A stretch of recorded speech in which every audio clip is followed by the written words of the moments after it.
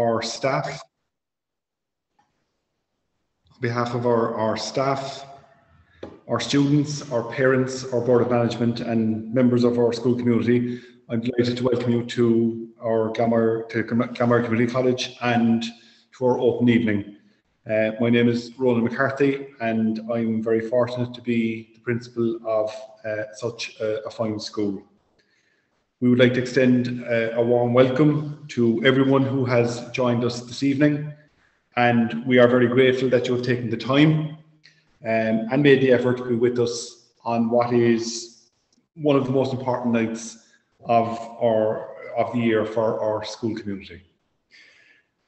While we would obviously have much preferred to have met you in person, we are still delighted to have this opportunity to share with you the story of our school and to highlight some of the qualities and characteristics that make GCC a unique learning centre of learning. And as you make the decision about what school you are going to pick for your son or daughter, we want to provide you with some information about our school, its strengths, and to demonstrate, I suppose we want to demonstrate to you that the message we're giving you this evening is an authentic and lived reality in the school. We are delighted to be joined by parents who have already entrusted the school with looking after their children, parents who have already sent siblings to us now or in the past. And there is no greater vote of confidence in the school than parents who continually send us their children year after year, and we're very grateful for that trust. But we're also aware that we have a mixture of parents on the call tonight, and we also have first-time parents logging in, and parents who's their eldest child and possibly their first time sending a child to secondary school. So we will try and, I suppose, pitch the information to ensure that we're meeting, I suppose, the needs of all our parents and all our students who are on the call this evening. But we're delighted to see so many people with us this evening who are interested in our school and learning some more about GCC. Before we start, just I suppose a few housekeeping issues. First of all, you will have seen on the website this evening that we are going to mute everyone who is on the call, and we'll also have everybody's cameras off. So that will be done here by the administrator of the call. So we'll mute everyone and cameras will be off. I also just want to point out that the presentation is being recorded, and the reason for that is we want to be able to put the recording up on the website for parents and for students who are not able to access it live this evening. And finally, I suppose before we start, just to say that our presentation this evening will be approximately 30 minutes, so we hope to be finished somewhere in around 8 o'clock. So I suppose I'm going to start by just giving you some background to the school. GCC is a Cork Education and Training Board school. It's a Cork ETB school. We have an enrolment of over 1,130 students, and the Diocese of Cork and Ross is one of our trustee patrons. The school opened in 1997, so it's 25 years old next year, and there have been, I suppose, many memorable milestones in the history of the school since it opened, but this evening we're just going to mention some of the more recent ones. So in 2017 we had the official opening of our new extension. In 2018 we had our link with the International Space Station. In 2019 we had the launch of our school strategic plan, and most recently last month in September we had the opening of our new school pitch development. So GCC is a thriving school. The school is at maximum enrolment, and the school has just achieved our best ever set of results in the Leaving Certificate. And I suppose while we always like to acknowledge, and we're no different to any other school, that we'd like to acknowledge the tremendous results of our students who achieved in excess of 600 points in the Leaving Cert, I suppose we are especially proud that we know through our tracking and monitoring data system in the school, which I'll speak more about in a few minutes, we know that the majority of our students in sixth year performed above expectation relative to cognitive ability. And we'll explain in a while how we know that and how we can make such a statement. In relation to our results, you know, at the upper end, we had over 25% of students achieving in excess of 500 points, 10% of the entire year group in excess of 550 points. And I suppose what this did is it gives students access to the vast majority of top-end academic courses at third level, in whatever direction that students decide to go. In the mid-range level of 400 to 500 points, again, we had significant gains in the number of students achieving that bracket. And we are also exceptionally proud of our Leaving Cert Applied students, where more than half of the group received the highest mark of distinction awarded in the LCA program. So our school is a successful school, we believe, and it's successful because everybody who is invested in our school and our students work together to impact positively on the learning experience of our students. And that involves the students themselves, our staff, our parents, our board of management, our primary schools, our community groups, all working together to ensure our students experience quality teaching and learning in a high quality learning environment, which leads to successful outcomes in state exams. But our school is also successful because we are always looking to do better. And I suppose the key takeaway from our meeting this evening is that the nature of the school is we're always seeing how we can improve the service that we deliver to our students and to our parents in the school. We're an ambitious school with high expectations of our students, and I suppose we continually challenge our students to improve themselves in all aspects of their lives. So this evening, what we want to do is we want to share with you just, I suppose, some examples of what this ambition looks like. And when and we say to you that we want to do things better, we're just going to give you some examples of in the recent, in the last number of weeks, for example, of what that looks like on the ground. So I'm going to share my screen with you, and just bear with me for one moment.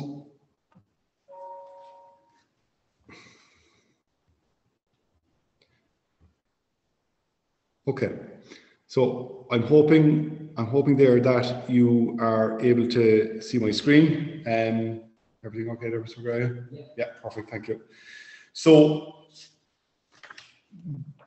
basically, we in the school over the last number of years have developed a system of profiling of our students. And what that means is that we use standardized assessment scores such as STEM scores, which we get STEM scores from the primary school, CAT assessments, in-school assessments such as Christmas exams, Easter assessments, and results from state exams. And what that does is it ensures that we have a complete data profile of each child in the school. And it allows us to, or enables us to understand with relative certainty whether a child is performing above ability, to ability, or below ability. And we just want to share with you this evening an example of what that looks like on the ground here in school, and I suppose the work that goes into gathering this data that we can share so that we do have a profile of our students. So I'm hoping there that you can see an Excel spreadsheet, and this is a third year group. Now obviously we have omitted the names of the students, but we have 200 students roughly in third year group. And what we'd like you to look at is you can see across the top the various subjects that the students are doing, okay? But I'm going to bring, I hope you can see my cursor, I'm going to bring you over to the right-hand side, and you'll see there in the second last column, you'll see a heading there, CAT index. And basically what that CAT index is a figure which indicates whether a student is performing above ability, to ability, or below ability. Now, any student who is getting a CAT index of somewhere between 4 and 4.5 is performing to ability. If a student is under 4, 4.0, if a student is under that, then the indications are that the student is performing under ability. Any student who's getting a score in excess of 4.5 is basically performing ahead of what we would expect from their cognitive profile. So if you look over at that column there, you'll see that the student there, 7.86, right down as far as 6.70. These are students who are performing way above what would be reasonably expected of students with their cognitive profile. Now, I'm just going to scroll down through the Excel sheet, and you might just keep an eye on that column on the right. And what you can see there is all these students have scores well in excess of 4.5. 4 to 4.5 would indicate that they are performing to ability, and anything in excess of that then is obviously a good news story. If it's under 4, then we have concerns. So what you can see there is the number of students in the school in third year who are performing above ability based on their cognitive profile. So that information we gather from the various tests that the students do, their, as I said, their CAT assessments that they do when they come into first year, their STEM scores, and then that information is shared with the year head, the class teacher, and with the subject teachers. And what that allows us to do is it allows us to identify students, obviously who are performing above ability, but also it's a warning sign for us if a student is performing under or is underperforming. And then what we do is we explore with the student and parents what are the reasons behind that. So that is going on in the school now as we speak, and I suppose has been developed over the last number of years. And with our current 6 year or 6 years we left in 2021, that's the first group that we have a full profile of, and this is just an example of how it works on the ground. The next item I want to show you is a PDST Forbert showcase. So PDST is a professional development service for teachers, and last Thursday, the 7th of October, the school made a presentation at the Forbert showcase event, and that project was looking at our collective understanding of the factors that help to create an effective feedback culture in the school. So we were looking at students in class and asking questions about, what is it, what type of feedback do they receive, and what feedback supports their learning best and has the best impact on their learning outcomes. So the project was focused on gathering students' opinions and basically to better inform our teaching and learning structures. And that presentation was last Thursday. The follow-on from that was today, where we had a staff meeting, and at our staff meeting we asked our teachers basically to work together to identify quality feedback in our reports on VSphere. And they spent their afternoon, their subject departments, working together, looking at how best to impact on the feedback the students are receiving. So I'm just going to give you a quick look. I hope you can see that there. And this is the information that was shared with our staff today. And we asked staff to look at effective feedback, and asking questions about the information that the student needs, which is where am I going, how am I going to get there, and what to do next. And that the feedback that our teachers give would answer those questions when students are receiving feedback from the reports. So that work was done today inside in the school, and is a follow-on from our Forbert presentation. The next item I'm going to mention is our school therapist. So basically in response to the rising rates of emotional distress that some of our children and young people have been experiencing, the school has introduced a counselling service, and this started on the 1st of October. And basically it is a service that builds on the excellent pastoral support that we provide in the school. And it's a professional counselling service funded through the school to support kids with, who have emotional difficulties such as, anxiety or, family-related difficulties, etc. And basically the referral pathway for students to avail of this service is through the school's pastoral care team. And when your child starts in this school, there are different layers of support that they're for the child, starting with their subject teacher, their class teacher, their year head, the senior management team in the school. We have a school chaplain. We have, learning support coordinator for each year group. We have our guidance counsellors. We have our MEHL team, who I'll mention later on. And now we have, for example, our school therapist, who is available to students who have that level of need. So what you're seeing is, a high level of support for students, and you're also seeing the school, again, trying to do better in everything we do and every aspect of the care that we provide to our kids.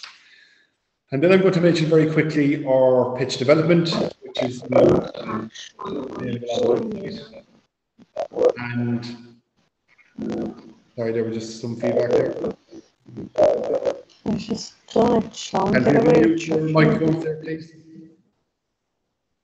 Okay, thank you. So I'm also going to mention our new pitch development, and again, that our pitch development, which has been, I suppose, 2 to 3 years in the planning, was this project was undertaken in an effort to address, I suppose, shortcomings in our school facilities. On any given day, we could have up to 7 PE classes taking place at the same time, and I suppose the school was dependent on using the facilities of our clubs in the community, and we're very grateful for their support. But now we're able to provide our own facilities to our students. And I suppose the other element of the school pitch development was it also provided more recreation space for students at break times, which again had been, students that had requested, and through feedback in our parents' council had been asked for, and which the school provided. So they're just some examples of how the school is, trying to do better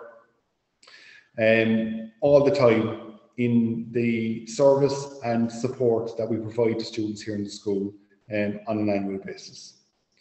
So the next part of the presentation is just to take you through, and I'm not going to spend too long on this, but I'm just going to mention the virtual tour.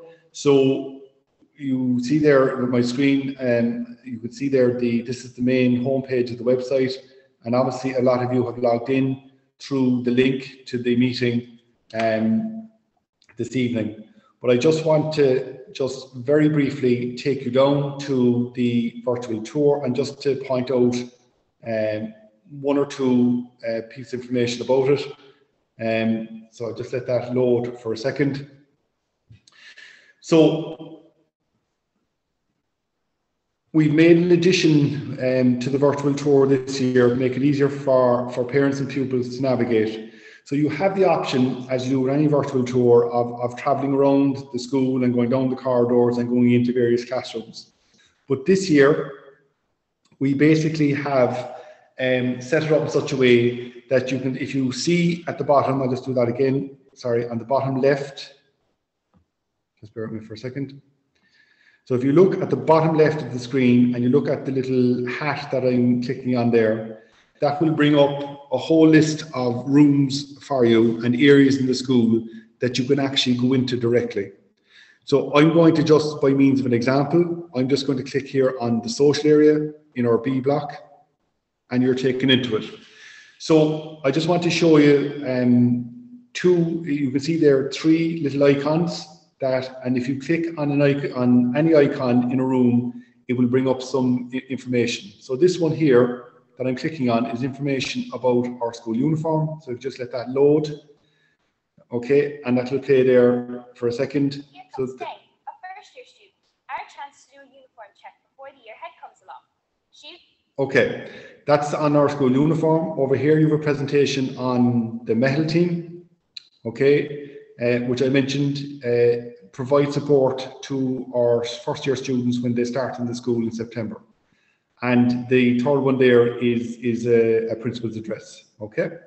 So again, if you wish, for example, you can go to the AstroTurf pitch. Okay, and again there, if you click on the icon, you will have a student who is giving some information on PE as a subject in the school. So each room that you click into, will have an icon in it. And so, for example, if you click into the geography room, click on the icon, you will get some background information in relation to the subject and the curriculum and why students enjoy doing the subject in the school. So we hope, and as I say, we've made some improvements to the virtual tour. We hope it will be easy for parents and pupils to navigate. But the important bit there is that the icon there on the left allows you to go directly into the rooms. If you wish, you can see there, and again, I'm in the bottom left there. If you view the doll's house, that allows you to get an overview of the school and to walk around the corridors and go into classrooms. And you're more than welcome, obviously, to do that as well. Okay, so that's the virtual tour. And I'm just going to back out of this for a second. And again, there, just underneath, there's just some information there. Again, in relation to point in the right direction, in relation to how to use the virtual tour. Okay, so the next thing then I'm going to show you in relation to the school website. And look, the message that you get here is that the website is the focal point really of everything that we do in the school. And we'll give some more information on that in a minute. But I'm also going to draw your attention to, this is the home page again that I'm back on, and I'm going to ask you to scroll down or show you how to scroll down to the bottom. And if you look there, there's an icon called curriculum. And if you click on curriculum and you go into junior cycle, okay, you will see that the subjects that the school offers are presented there for parents and pupils to look at. So if I'm going to click here on this is our compulsory exam subjects: Irish, English, Maths, History, Geography and Science, Modern Language, which is either French or Spanish. Okay, everybody does French, and Spanish is offered as an option. You then have your compulsory non-exam subjects, which I'm hoping to open there. There we go. So your non-exam subjects are RE, Information Technology, Guidance and SPHE. Okay. And with that, you have PE and My Brain and Me, which are all part of our wellbeing program in the school. There's just a little note there to say that students who do not study religious education will be offered ethics in its place. Okay, will be offered ethics in its place. So you will be asked, if you're offered a place in the school, you'll be asked before you join the school whether you wish for your child to pursue a religious education course in the school, and if not, then the student will be offered ethics in its place. You will see there also, look, that there's subject specifications for the different various subjects that we're offering in the school, and also information on the new junior cycle. And I suppose finally and importantly, you have our option subjects there for junior cycle. So again, your child picks two subjects they do two option subjects when they start with us in September 2022, and basically they're the choice of subjects that we have. As you see, quite an extensive choice, and they will do two of those subjects. They'll be asked to pick their four favorites, and then we'll try to offer their two first choice subjects basically. So we have the virtual tour, we have the information on curriculum. We're back to the home page again. And very briefly, I'm going to mention about policies. So if you go to the About section there and scroll down, you'll see the school's mission statement, but you'll also see our policies there on internet accessible use policy, or child protection policy, for example, or anti-bullying policy, or code of behaviour. So again, they're there for parents to access. And what you will see from having logged in to the website, that we provide regular updates to parents almost weekly. So if we just click into last Friday's update, you'll see there information on, and I'm just going to go down through this very quickly, the Safe Routes to School program, which is basically looking at how students come to school. Do they walk, cycle, do they get lifts? And also it looks at accessing our car park safely and making sure the students are safe and staff coming into school in the morning. We were awarded the Green Flag last week, and we had a ceremony for that in the school grounds, and that's mentioned. And then we had a wellbeing workshop for our 6th year students, very successful and very well received, and that's also mentioned. And then you have our forward program, which we spoke about, and we have there our October assessments, information on our fire drill. So what you're seeing there is that as I said earlier, the website is the focal point for parents and for pupils, and it's where you see the information. You get a very, very good understanding and, I suppose, in-depth look at what's going on in the school, on a weekly basis.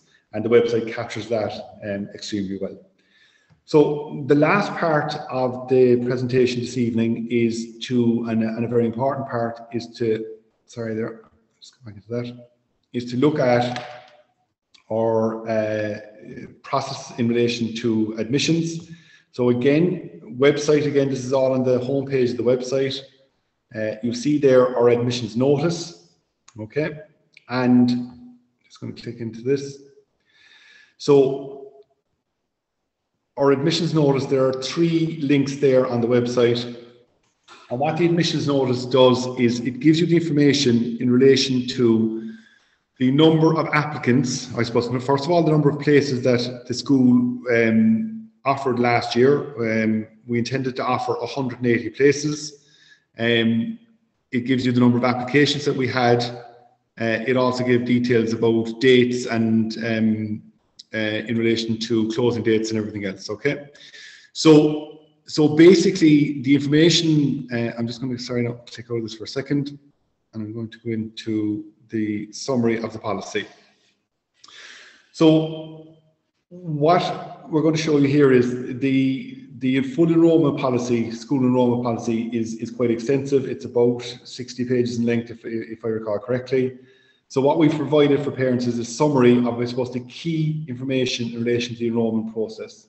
So what you'll see there is, first of all, the criteria for selection of students. Now, this is only in a situation where the school is oversubscribed, which we have been for the last number of years. And basically, the first criteria is there. You can see brothers and sisters of students who are attending the school. The second one is students whose parents attended the school, but the student must be in one of our feeder primary schools, okay? Must be one of our feeder primary schools. Then we have children of staff members.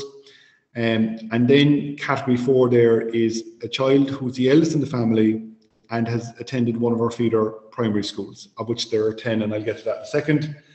And then finally, you have students who are not the eldest in the family and attend one of the primary schools listed. And then 6 is all other applicants. So the feeder primary schools are listed there. There are 10, as I mentioned, 10 feeder primary schools. Now, look, in any given year, we could receive, applications from over 25 different primary schools, and obviously priority is given to our 10 feeder schools. But, most years we are able to welcome kids from, as I say, well over 20 primary schools. Key dates. Okay, so the admissions notice went up on the website on the 27th of September. The application process opened, the online application, on the 4th of October. That will close on Friday, the 22nd of October. And I suppose I want to highlight to you that it's absolutely essential that the application is in on time, because if your application is late, if it's after the Friday the 22nd October closing date, even if you are, for example, a category 1, I'm scrolling back up there, a category 1 applicant, in other words, you have a brother or sister in the school, if you are a category 1 applicant and your application is late, then you go to the bottom of the list of applicants into the school. Okay, so it's absolutely essential that you have your application in on time. Then we have a Board of Management meeting on the 8th of November, and at that Board of Management meeting, the board decide on the number of students that we're going to enrol in September 2022. So generally we try to enrol 180 students, that's 6 full classes in first year. For the last couple of years, 3 years I think, the board has made the decision to have 7 first year classes, and now obviously, if you look at the admissions notice, we've said again that it is our intention to enrol 180 students, 6 classes. Ultimately, that is the decision of the board on the 8th of November, So then, after that meeting on the 8th of November, and once the decision is made on the number of students that we're going to enrol, then Friday the 19th of November, basically you will be written to, and either you'll be either successful in being offered a place, or you'll be refused admission based on the grounds of oversubscription. And anybody who was offered a place has then another 2 weeks until Friday the 3rd of December to accept that place, and if not, then it goes to another student on the waiting list. So listen, there are key dates there in relation to the process, but I suppose the immediate one, and to be fair, lots of people have their applications in already, but the key one there is Friday the 22nd of October. The application must come in on time, otherwise, you go, as I say, to the bottom of the list of applicants. So I'm just watching our time there, and we're conscious that we've given a lot of information to you this evening. I suppose the message is, contact us at any stage if you have any questions in relation to our processes and our procedures in the school. Questions in relation to the enrollment process or anything like that, please feel free to contact us, and we'll be delighted to give you the information you need. I suppose the other key message before we finish is to say to you, as I say, it's a thriving school. It's a lovely school. We're very proud of our students. I suppose our goal is to maximise the performance of each individual student. At their own particular level. And what we try to do is develop, I suppose, independent, and I'm just going to stop sharing there. Independent and motivated learners. And ultimately what we're trying to do is develop well-rounded individuals. So we're trying to, I suppose, support the individual ability and the talent of each of our students in the school. And I suppose my final message to you is that, we're very, very proud of all our students in the school. They really represent the school with such, I suppose, with such quality, is the word I would use. And we hope, I suppose, that, we will be able to welcome your child to our school in the future, and I suppose to impact on them in the way that, we feel we've done for all the kids who come through the school over the last number of years. So we'd like to thank you very much for making the effort to join us this evening, for logging on. And as I say, we look forward to dealing with any questions or queries that you might have. And we hope, as I say, to welcome your child to our school in the not too distant future. So thank you very much for joining us tonight, and good night.